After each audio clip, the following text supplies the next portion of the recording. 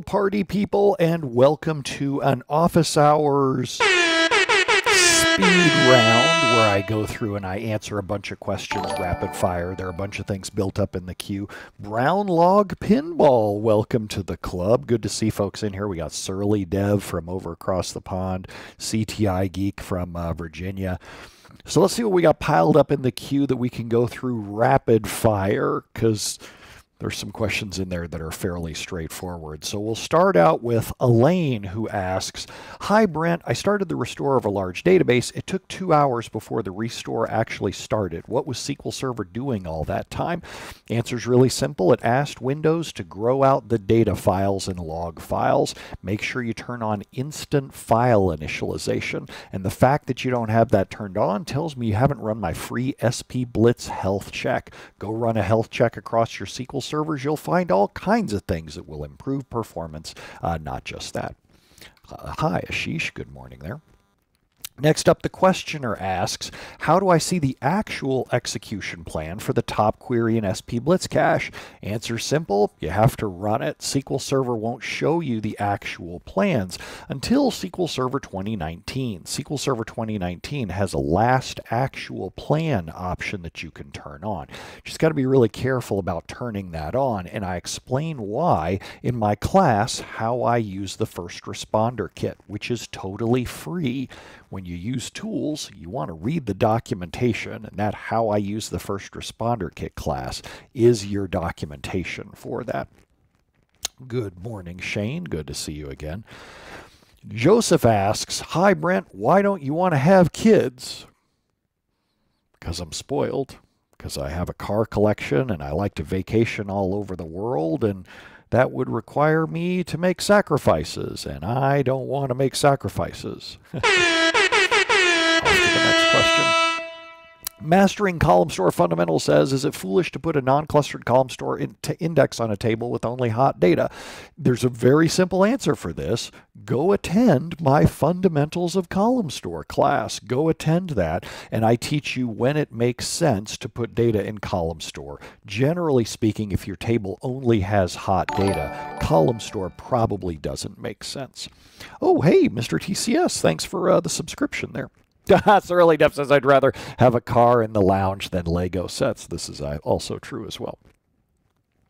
Bharath says, I manage a 17 terabyte database where one table holds most of the data. When I rebuild a 3 terabyte table index offline, it takes 3 days. Yeah. Don't do that.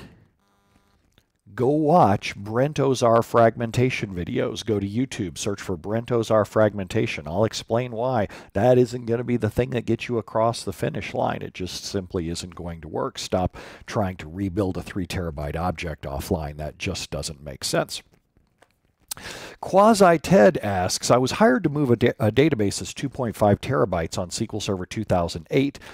I want to move it to 2022, but I can't shrink it to get rid of a 2 terabyte wasted space so that you can add to the AG.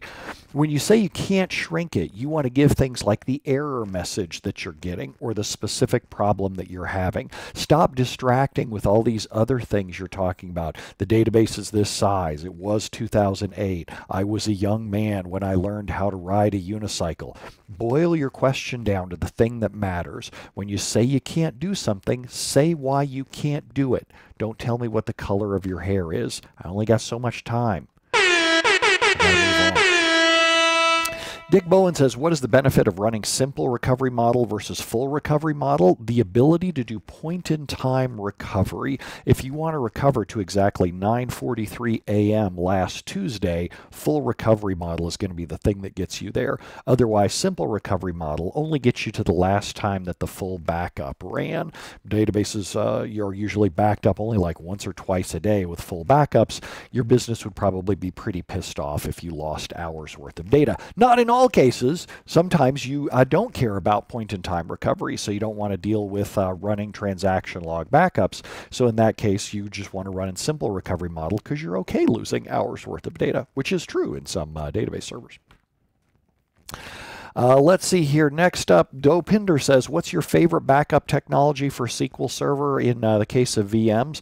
SAN snapshots by a long shot. SAN snapshots is the way to go for multi-terabyte databases. If you can't do storage snapshots, VSS snapshots, then everything else is going to be a compromise and everything else is going to suck once you hit the multi-terabyte levels. Next up, T-SQL Querying asks, why does too small of a block size increase I/O latency? Think about it in just plain old pieces of paper. If I gave you a stack of pieces of paper that were about these size, and I said, how quickly can you write these to disk? You'd be doing a whole, say that I gave you War and Peace, that I told you, let me rewind that. Say that I gave you a 1,000 word blog post and I told you write it down on pieces of paper and commit those to disk. 1,000 words is going to take a while because you're going to have a lot of little pieces of paper. You're going to work on the first paper, get that to disk, work on the next paper, get that to disk. It's going to take you a long time to write all those little pieces of paper down to disk because you're going to have to issue so many write requests. Whereas if you have a larger piece of paper that happens to fit the size of that 1,000 word blog post, then you just write it and you issue one write request and you're done. Less write requests means generally faster I/O latency. Kind of butchered that explanation in the beginning, but hopefully there we go, we recovered. Next up, Culloden says, my Brent is moving their analytics environment to Fabric. We plan to use SQL DB in Fabric. Do the skills developed through your courses transfer to Fabric SQL DB? I have no clue. Because right now I think that only a moron would use Fabric or use SQL DB in Fabric. I am personally not a moron, so I have not played around with it, but it looks like suicide to me, the way that they do their capacity provisioning and throttling. That just looks suicidal. It is not something that I recommend. Next up, MyTeaGotCold says, is it still recommended to change the processor scheduling settings in Windows to give the best performance to background settings? That's like asking, do you still beat your wife? I'll give you a minute to answer that question. Do you? Do you still beat your wife? Oh, you're stammering right now because you're like, no, I never beat my wife. Right, I never recommended this either. I don't know where this terrible advice came from. Never made any sense to me. I don't understand why people would even waste time doing that. So no, I've never recommended that. IgniteBound says, will you be going to Ignite this year in San Francisco? No, to me, Microsoft Ignite is a marketing conference. I have spoken at TechEd, which was the predecessor to that, and I know firsthand from being throttled by their marketing department, Microsoft will only let certain messages go out through the podium. And so this one's going to be a little bit longer than a speed round question. I'll give you a little background story. I went to go teach a session once at TechEd, and the session that the product team had agreed for me to give was how to fix slow SQL servers. And the marketing department who runs that event said to me, Brent, we need you to change something. There are no slow SQL servers. I was like, what? They said, yeah, no. You can talk about building the fastest SQL servers, but there are no slow SQL servers. I was like, okay, all right. They vetted my slides, wanted to make sure everything was on brand for marketing. And then leading up to the event, this was coming up to the launch of the Microsoft Surface, and the marketing team said, got everybody, all the speakers together, and they said, hey, just in case anybody asks you how you feel about the Surface, you're to respond by saying you're not allowed to talk about it, but you're very, very excited about it. I'm like, well, and they were programming the speakers from marketing, like, here's what you have to say.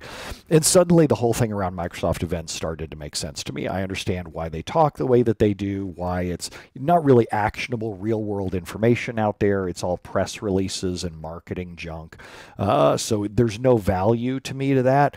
The only value would be networking. If you want to get hired by Microsoft, or if your company is just paying for Microsoft events and you want to go party in San Francisco, knock yourself out. But in terms of actionable information that will get your career ahead, it ain't coming from the podium. Your best bet, or as Surly Dev says, lectern. Your best bet would be to talk to the speakers afterwards, whether they're Microsoft employees or someone else, and get them to talk off the record, and then you'll be able to get some vague semblance of truth. Otherwise, it's just marketing spam garbage.